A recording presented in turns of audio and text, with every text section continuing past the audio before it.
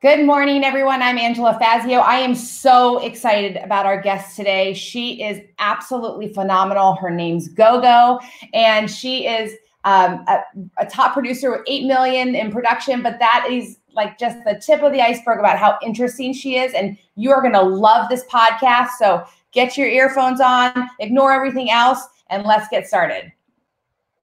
Angela Fazio is an industry powerhouse who has overseen 40,000 homes sold and $9 billion in production. And Kristen Cantrell is one of the nation's most accomplished team leaders, helping thousands of agents build their businesses. They are passionate about educating, encouraging, and empowering moms in real estate. Our next episode starts now. Hello, ladies. Hi, Kristen. Hello, Gogo. Thank you so much for coming on today. Thank you so much for having me. Absolutely. I've been looking forward to this for weeks. So I am super excited. I love your story. I love what you do. So many people are going to be blessed to hear about your background and the things that you can offer of value. So why don't you give us a little bit of an introduction about yourself? Oh, gosh. Well, I got this great idea. I think I was 8. I watched an Eddie Murphy movie. Originally, I'm from Romania. And right as communism ended, my dad came home with a color television and a VCR player and brought home 2 movies, 48 Hours by Eddie Murphy. And that was my first time introduction. Like when you live in communism, it's like living in a shoebox with a lid on. Like news doesn't come in, books don't come in, like nothing outside of Romania we knew. So when I saw that movie, that was the first time for me realizing that there are other kinds of people besides just white people, because that's all we had. Like I've never seen anything but white until then. And I just thought Eddie Murphy was so funny. Like I thought he was the funniest human being I have ever seen in my life. And he seemed so happy to me. And I remember as an 8-year-old, I'm like, I'm going to go wherever that man is at because he's so happy. He's probably happy because of where he's at. You know, I'm an 8-year-old. What do I know? And so that's my first recollection of going to America. And then when I was 21, you know, life works out for you, for our favor. So whatever you set, consciously or unconsciously, your internal GPS is going to take you there. So when I was 21, I got the opportunity to come to the U.S. as an au pair. And yeah, nice. I did not know that. No. I would have hired you. I know. I would have definitely hired you. You were probably an amazing au pair. Oh, yeah. I mean, I have to be honest with you. The wife wasn't a fan. I only did that for 6 months, but I loved it. I had 4 children to watch, and I learned a lot. My English was very broken. I thought I spoke English until I arrived at New York airport, and this big, tall black guy was talking to me, and I said, "English, please." And he said, "I'm speaking it." I was like, "Oh. If you're speaking English, then I'm not speaking English." So I learned British English, the proper English. So when I came here, it's like, you know, you guys say, "How are you?" And there I learned, "How do you do?" So if I said here, "How do you do?" you would be looking at me like, what? The hardest part was to learn slang. And then I met my husband 2 months after. So I spent 2 weeks in New York going through the au pair training. Then I was transferred to my host family in Michigan. And pretty much at my 2 months in the state of Michigan, I met my husband in a bar at St. Patrick's Day. Where else? Oh my gosh. Yeah. Awesome. And we hit it off. He invited me for a date. So we met on a Tuesday, first date on a Saturday. Then I met his parents on Sunday. 2 months after that, I was moved in. 2 months after that, we were married. Shut up. Oh gosh. So how long have you been married now? 17 years. Oh my gosh, that's awesome. So, I did not know that about you. What a great story. Yeah. I I remember calling my parents to tell them that I'm getting married because Dwayne proposed. And my dad goes, "What did you say his name was?" I was like, oh, we kind of have a problem. Yeah, I might be jumping ship here, but you know what you know. Wow. We've been happily married for 17 years. You know, it gets better with time. I feel like we hit bumps along the road, but we are stronger than ever. Well, and now you're working together, right? He just got his real estate license. Yeah. Now on top of it all, he's a licensed realtor too. Since October 2nd, he quit his corporate America job and a full-time realtor now. That's awesome. So cool. That is such a good story. I love the how we met stories. I love them. I love them. They're so good. You have a great one. Keep telling it. So tell us about your kids. Yeah, so we have two boys. We kind of lived a little bit of the young life first. So the boys are, Kobe's going to be 13 this month, and Duke is going to be 11 next month in August. Kobe is type 1 diabetic and colorblind and has celiac. Poor kid. Oh, really? Duke is fine. He's fine. Right? Is that why you cook?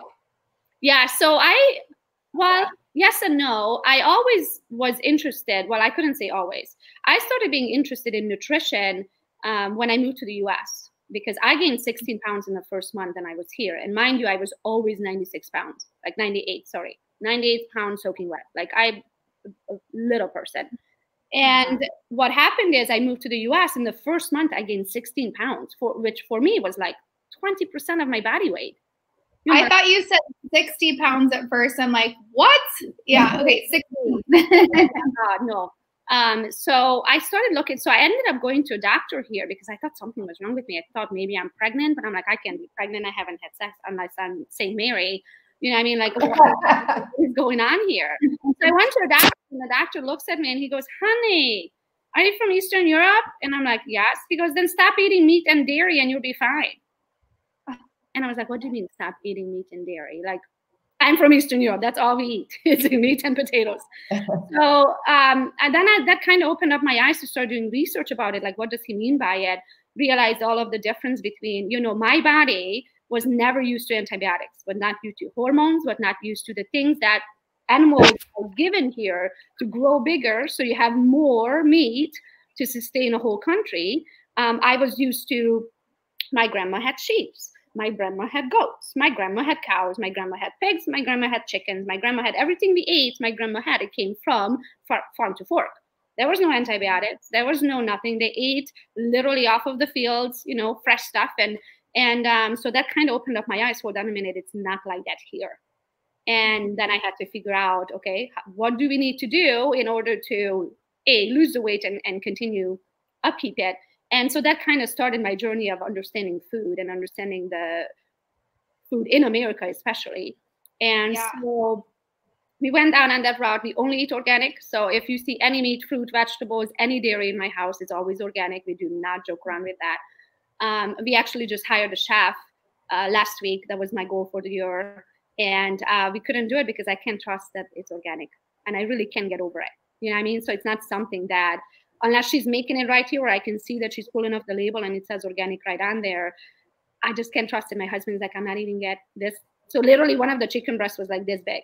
If you eat organic chicken, they don't naturally grow that big. So I just like, I can't trust it. If I can't trust it, I just can't put it in my body.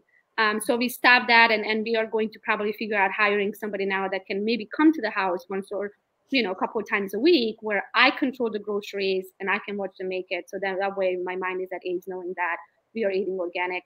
But then that took me down on the rabbit hole of researching other things. When I met my husband, he had allergies really bad. I never met anyone. I never even heard the word of allergy in my life. And I started researching that. And so I leased a cow, believe it or not. So I can go down the rabbit hole for you. Cow? Yes, because in Michigan, and I don't know in other states, but in Michigan, you cannot buy raw milk. It's illegal. But I needed raw milk in order to. Whole milk? So whole milk is different. Whole milk means that the fat is in the milk. Raw milk is it was not heated, it was not treated in the store. So in US, they treat and they homogenize milk where they spin it so fast. If you think about back in the day when they dropped off the glass milk at your front porch, there was cream on top. You remember? And the milk in the bottom. Now you will never find milk that has cream on top because it's homogenized, which means they spin it so fast that they change the molecular structure of the milk. And now it's mixed into the milk. You don't have to shake your milk anymore. There's no cream on top. My gosh, you are a wealth of knowledge. I know. I love all this. But there's a brand here. You can get it at like Sprouts, and it's a glass jar, and it has the cream at the top. And when you take the lid off, it's like a bubble. And you do have to shake it, but it is. But it probably says under, right under, it's non-homogenized. So you can buy non-homogenized milk, and even in Michigan, there's a company who does it, but you can buy raw milk. So which means your milk was heated. When they heat it for a reason. They heat it to kill the bacteria. But when you heat it, you're also killing the good bacteria with the bad. You know what I mean? No idea. I had no idea about that. So in order to get raw milk to help cure my husband's allergies, I had to lease a cow, because when you own your own cow, you own their bodily fluids. And milk is a bodily fluid. So, okay, I'll lease a cow. I own my dog's pee. Yeah, if you own the dog, you own their bodily fluids. So that's how it did. I got local raw honey, local raw milk. The milk, in order to treat allergies, it has to be full whole milk, because the allergens attach themselves to the fat in the milk. When you remove the fat, you remove the allergen. So what happens is your body naturally doesn't get used to it. So I can roll around in poison ivy in the backyard, because I was raised on goat's milk, and goat's favorite food is poison ivy. Wow. Really? Yeah. So I naturally got the allergens from the organic raw goat's milk, what I was raised on. So I can go and pick it by hand, roll around, nothing happens. My husband just walks by it, and the wind hits it, he turns out in a rash. Wow. Oh my God. Yeah. So just, things like, but that took me down on the rabbit hole of chemicals. And vaccines. And so my children are not vaccinated. They haven't had a single vaccine. They haven't really had antibiotics or any pills. We always try to do everything home remedy, taking care of. So when Kobe was diagnosed with type 1 diabetes, where it's a drug that keeps him alive. That must have been hard. That was probably the biggest punch in the gut I got in my life. Then I had to accept that there is a time and a place for medicine. It's a life-saving drug. Prior to 1940s, when insulin was invented, children with type 1 or adults, whoever got type 1, would have passed within 4 months. And now he's alive due to a drug. So to me, when I don't take Tylenol. Like I've never tried any drugs. I've never smoked a regular cigarette. Like I am way off my husband says I'm lame. I'll have a drink. I mean, that's a drug. I'll have a drink here and there, but you'll never see me shit face either. Excuse my French. I think it's a control issue. I need to know what's going on, where I'm at, all that stuff. But that's how it started, and then it turned into, my husband doesn't have allergies. Wow. Yeah. I believe it though, because when my husband and I travel to Europe, we always talk about food, because the food is definitely poison here. It's poison. Oh yeah, it's so bad. Like we have these big fat grapes, and we have these really, all these big strawberries and all that. You go over to Europe, and they're little teeny grapes, and they're delicious. Right. Same with watermelon. When I see the seedless watermelon, I'm like, just think about it. How? If watermelon was seedless, we would never have watermelon again, because you need the seeds to plant it. Right. So when humans remove that, and it's genetically modified, because God created it with the seeds. You remember growing up, there were big black seeds in it. Yeah. And you had to spit them out. Yeah. I always joke around, like when I buy sour cream or I buy yogurt, I buy anything, I always buy it whole milk, because I don't want humans touching my food. I don't want them removing things, because that's when you mess with it, you're changing how God made it. If God made the milk with fat, there's a reason why fat's in the milk. Yep. That's right. Crazy. You know what? I'm going to make a confession to you right now. I actually forgot we were live on Facebook, because I'm so interested in this conversation. I forgot what we were here for. We're not even kidding at all. Oh my gosh. Okay. That is fascinating. So hi everyone. About real estate. This is a totally different. That's okay. So how did you get into real estate? Uh-oh. Did we freeze her? Oh, cute, but she's cute frozen. Cute. When I freeze, I'm like, oh no. I mean, or something like that. Oh my gosh. I wonder. I can't believe she's frozen like that. I have to take a picture for her. That's I know, it's so cute. She looks so cute right there. Yeah, that has to go in for sure. She might have to pop off. Let me see. Hi. Let me see if I can do it. I don't think I can help her. Uh-oh. Wonder why all this. So, oh well, she's gone.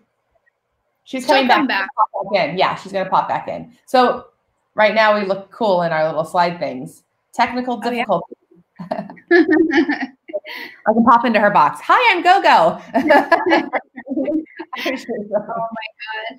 Anyway, you guys, here's some things you need to know about Gogo. She is a social media genius, and she's going to give you guys an offer because she has a social media boot camp that's out of this world. If you've never seen her on Instagram, you need to.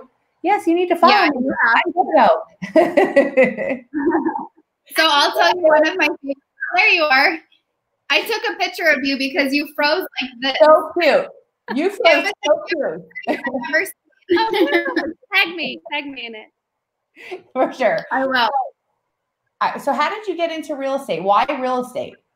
So that's another child story. So when Duke was born, so my second child was born, I worked up to last minute in corporate America.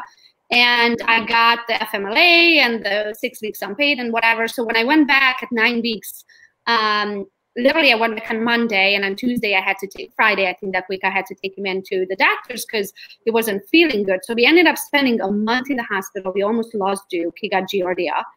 And in the hospital, I know, like I had my fair share in the hospital as a kid.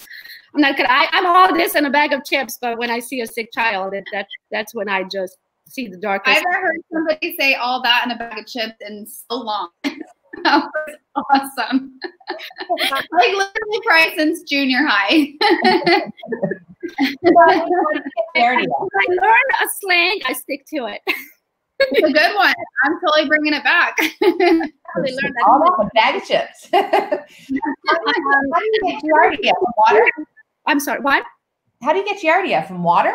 Yeah, it's a freshwater parasite, but at the time it was only 9 weeks old, and I nursed both of the boys for 14 months, a year and 2 months. So he never even had water at that point. So they weren't really checking for Giardia. They were, but they weren't. So they missed it. They checked twice and they missed it.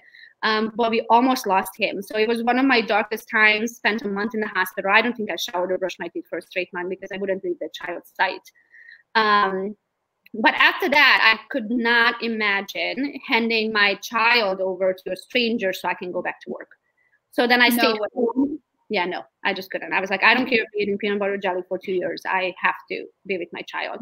And so I stayed home for about a year and a half after, and he was good, and thank God he's healthy and just the cutest little mischievous child. But I also realized about a year and a half in that I'm not really cut out for this stay-at-home mom gig. I need to put makeup on. I need to contribute to society. I need to make money. I need to feel like I'm worth something. And I know I'm changing my child's life. And so I wanted to find something that I can continue being a mom, but I could still make good money on my terms. Not reporting to anyone. I work when I have the time. So for the longest, well, actually, it wasn't my idea. My neighbor, you know how God works in this, God makes sure that the opportunity falls on your lap. So my neighbor walked out to me. We were on the driveway one day, and she's the marketing director for Capital Title, who's an in-house title company for Real Estate One in the state of Michigan. They were the largest real estate company at the time. And she said, you would be such a good realtor. You're so social and you have so many friends and you should be a real estate agent. And at that time, I was like, I watch HGTV. That's all I do all day. I can do this. They make it look so simple. You think every agent is like, I used to walk around, show $1 million properties. They're going to buy one and you make a commission and you move on to the next. I didn't realize that, hold on a minute, where are those buyers and sellers coming from? How are they going to find me? So I went and talked. She already set up the meeting with the broker. I went and talked to her. They offered me the job if and when I passed my license. They even covered my licensing if I passed. With the first transaction, they would reimburse me. I was like, okay. So I went, I got my license. I did the 1 week in class. I learned better. Like I can't learn through video because you lose. I don't know how people do it online. I can't do it. 30 seconds, I couldn't. Already responding to emails. I'm talking to my child. I'm eating lunch. I'm running a load of laundry. I can do it. So I did it in class and passed right away, first time, and went to Real Estate One. And I was with them for 6.5 years. And then KW got to me. By that time, I built my social media to the point where they really started talking about what's called profit share. And I didn't know what that was. They were just talking about there's other ways of making money besides just chasing that next commission. And I was making very good money, and my cut was so good at real estate one that truly no one could touch it with a 6-foot pole. Like, I was like, you can't afford me. Trust me, when I show you my numbers, you can't afford me to come over. And so they got me with profit share because I was already burnt out. I already reached my ceiling that year. I did 48 transactions personally, and my head was spinning. So even when I was home, I was doing this. You know, I'm not home with my children, but I'm really not there. And I knew in order to make more money, something had to change. I could not sell more transactions. Also, with the local price range, locally the price range is between 180 and 250, and I was already in the mid 300s. So I knew if I break into luxury, you know how that goes. Yeah, it's luxury, but they're gonna sit on the market for 6 months. There's less than 1% of the buyer who can afford it. Yada yada. I don't have patience for that. I want quick money. So I figured, I'm like, okay, then to grow a team. I also learned that. Started that twice. Then I don't have the personality. Prior to be a team leader, I was raised with Eastern European mentality of get your shit done. I can't take excuses. I hate nothing more than lazy. I can't work today because my cat has diarrhea. You have more excuses. Oh my gosh, since I've been in this industry, I feel like all the time I'm like, how do you stop working because of whatever their excuse is? It's just so I don't do well with that, and I make people cry. So for that I have Christy. Christy, that's awesome. That's one of the reasons why we started this show, is to take away people's excuses. So we interview women after women after women after women who has a sick child and deals with this and deals with that and still sells 8 million in real estate. I mean, that's one of the driving factors of what keeps me talking to people is like, come on, if you could just get rid of your excuses and stop being such a weenie. Get out of your own way is what I like to say. Get out of your own. Yeah, because you're blocking yourself from success. There's always a way. You have a problem, fix it. I'm still thinking of you making people cry as a team lead. It's fabulous in my head. I do. So I'm not allowed to talk. Even with clients, I'm not allowed to talk anymore. My husband literally officially made the call last week. He's like, you are not allowed to talk directly to clients anymore. Because now I'm in a position where I get to choose who I work with, where in the past I had to look at people and be like, yeah, for $12,000, I'll be your best friend for 90 days. Yep, I can do this, $12,000, I got this. You know what I mean? Like, that's the truth. Some people, you can only be around them because they're going to pay your mortgage. You can only be around them because they're going to put food on the table. Because if it was a choice, I would never, because I do believe that people have energies. I do believe that people can drain you, you know, just as much as being with people. There are people that I would pay for them to go away. You know what I mean? So, and now I mean, we did that. There was a whole lot of them that went away, and it's all right with me. Exactly. So if I never see you again, I'll be perfectly fine and happy.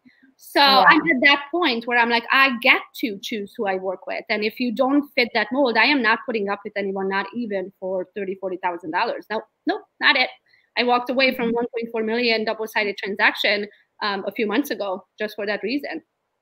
And I sleep just fine. Yeah. So for me, I guess, what was the last question? Well, you were on your journey, and you were Keller. You were at Keller Williams. You did 2 teams. Yeah. You started a team twice. Yep. Right.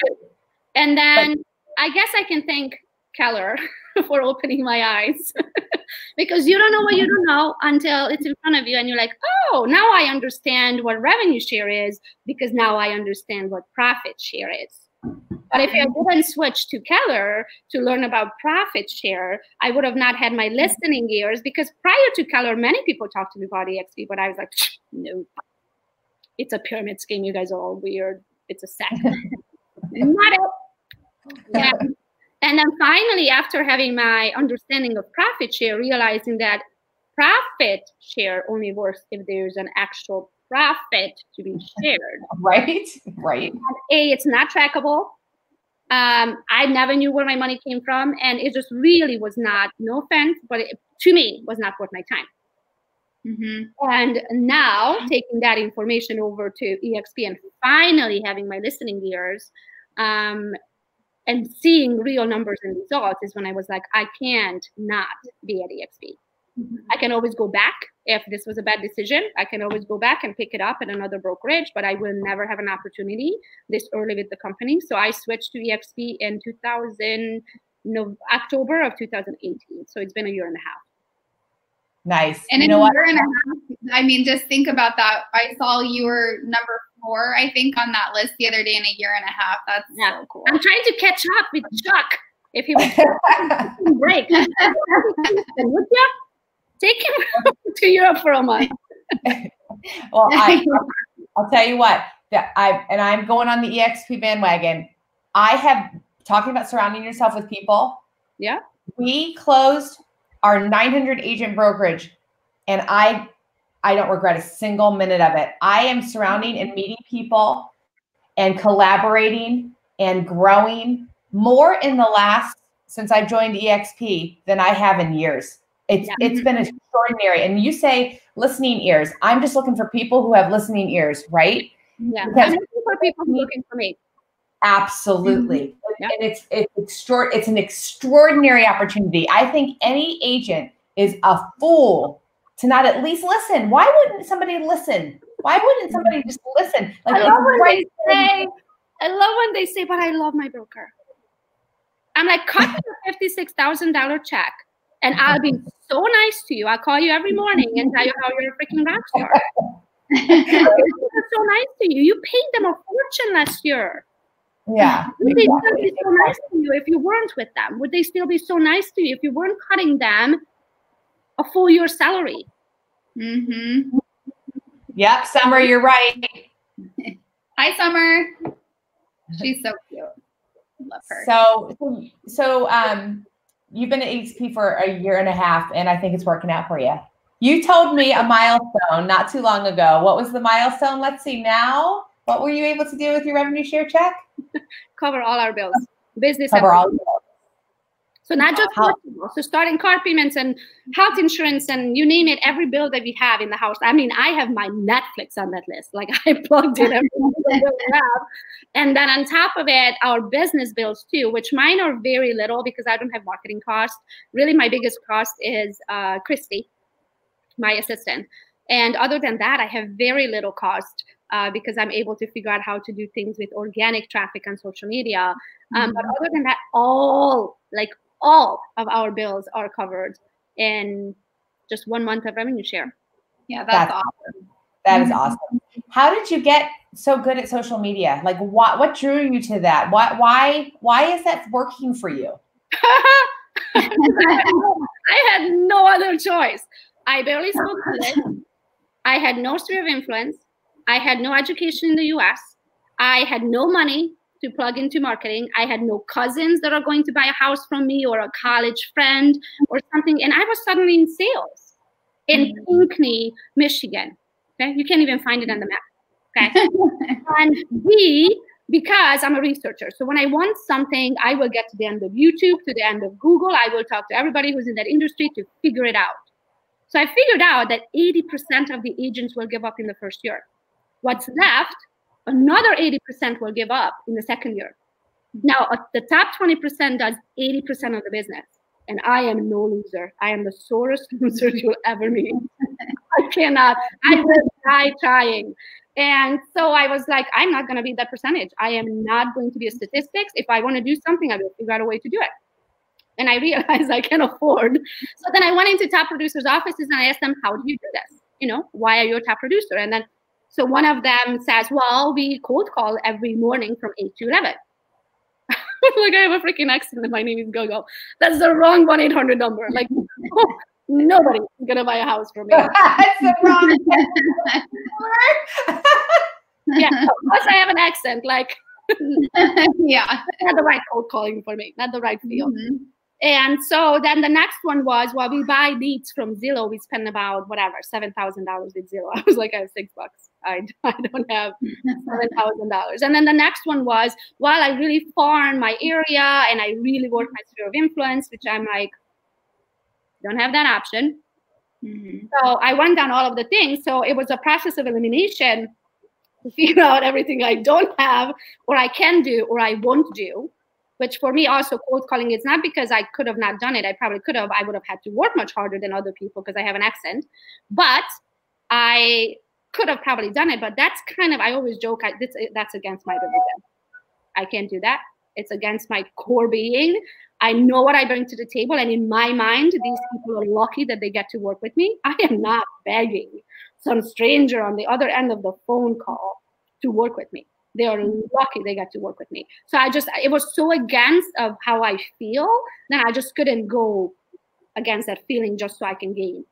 It was against my personality. So then I realized that pretty much leaves me Facebook. So then I created a Facebook page, and then I started posting everything on Facebook. Just pretty much took them along the ride. I mean, if you think about it, when you get your license, the people who know you, they know you just got your license. You know what I mean? And they're not going to be the first one for you to practice on, that's for sure. And with the biggest investment. So it takes a long time before the people that know you will actually do a transaction with you because they know you are new. And so then I figured, well, then now I have to reach strangers. I have to be able to find strangers. And my sphere was like 5 people. Like, you know what I mean? So I had to tap into that stranger category anyway. And that's how Facebook came about. So then I figured, I'm like, okay, if I'm opening a page and I am a brand new agent, then I am going to just say the truth. I'm a brand new agent, and I'm taking you guys on the ride of how someone becomes a top producer, because I knew I would. Took them on the ride. I was like, oh my gosh, guys, what is this? Like if I go to a house and I'm like, I don't even know what that is. Somebody asking me is like, oh, that's an old-fashioned doorbell. And I was like, really? It looked like a moving chute with 2 metal sticks in it. You know, things like that. And then people get that, they become a part of your journey. You know, they want to see of like all the silly things or the stuff that is going on. And then eventually, probably about 5 years into my career, I got licensed in 2011. Probably about 5 years into my career, I started getting frustrated with transactions, frustrated with clients. You know, you start like, first the excitement is so good, then you put all the negative to the side. But eventually you get to a point where the negative kind of has to be addressed, or you have to release it. If not, it boils up, you leave the industry altogether. So I was like, I need to take this pity party over to Instagram. And I figured, I don't know why on earth I thought that my followers from Facebook wouldn't just also follow me on Instagram.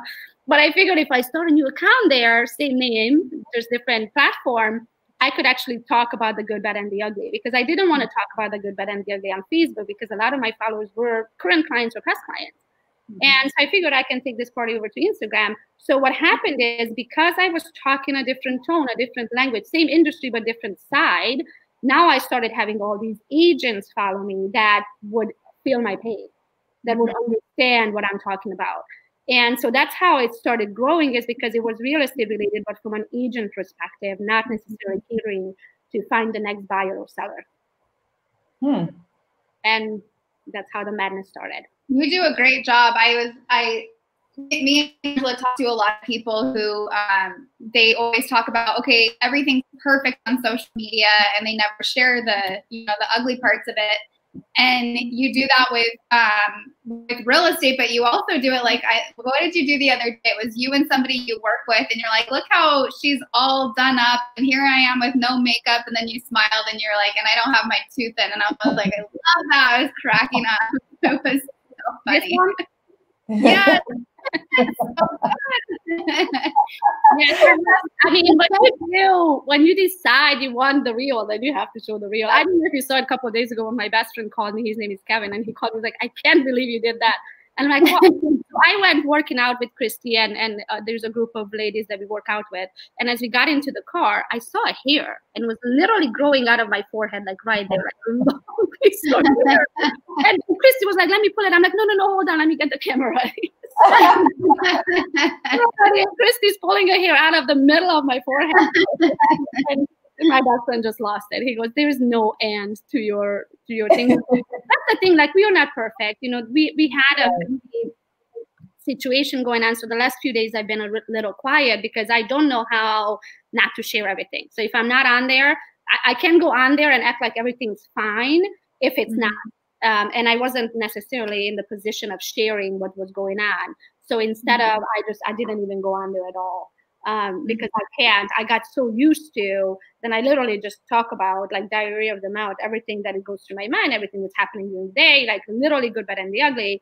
Then I was like, I can't go on there and act like everything's fine when we are in a situation. And I wasn't allowed to share the situation. So I'm like, I'm not even going to go on there.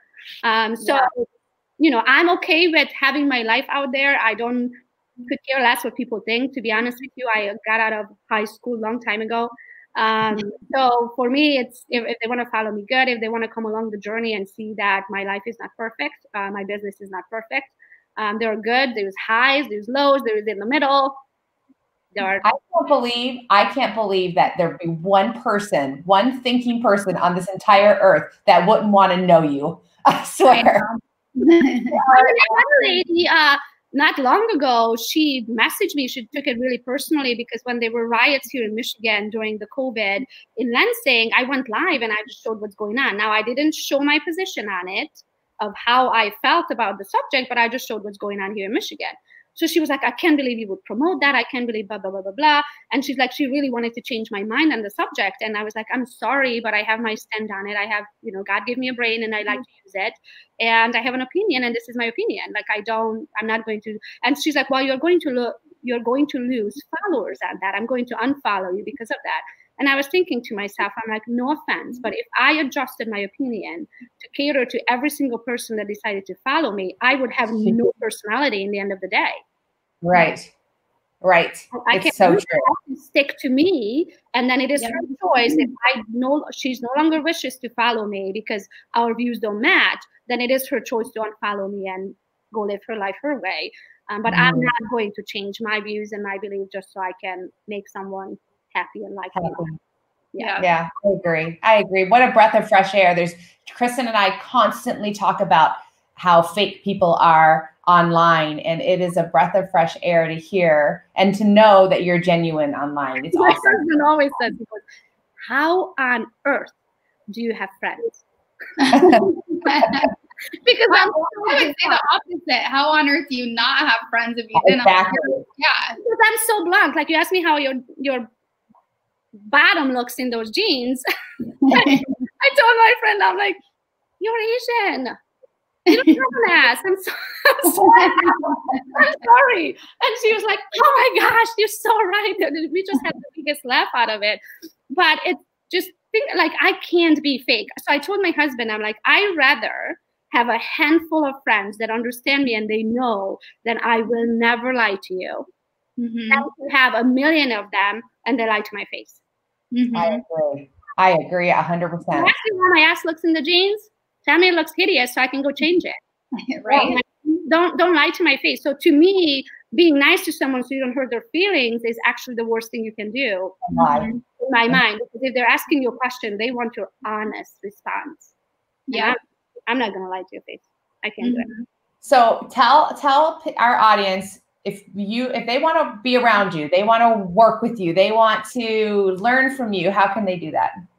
So the quickest is if you Google Gogo's Real Estate, you find me everywhere under that. My name, the way I run business is Gogo Bethke or Gogo's Real Estate.